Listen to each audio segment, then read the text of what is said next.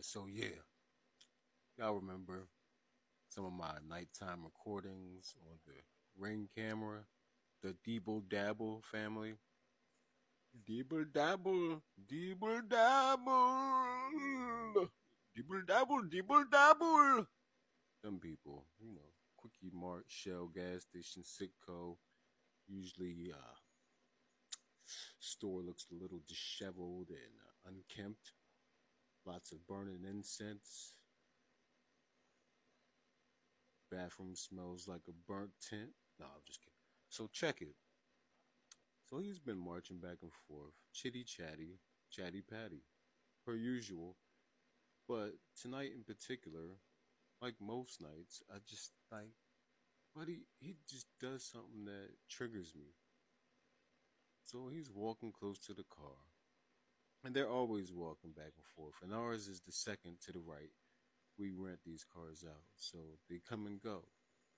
Nothing suspicious. Or maybe because we're black, we're probably doing something wrong.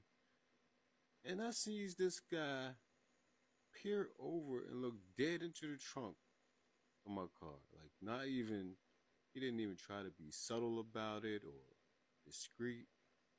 Just peers all the way in. So I was like, all right, well, y'all want to be walking all close to our vehicles like you've been doing.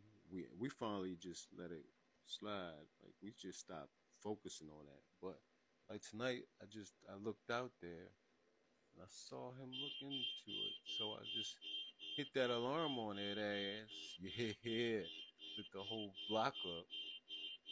I was like, hey, you want to be a disturbance? I can show you some disturbing footage, man. Make you go in the house. Make you carry that conversation on elsewhere, and all of those strange lurking activities. Yeah, man. I mean, if you're doing, if you're maneuvering righteously, I mean, you would have just stayed out there, right?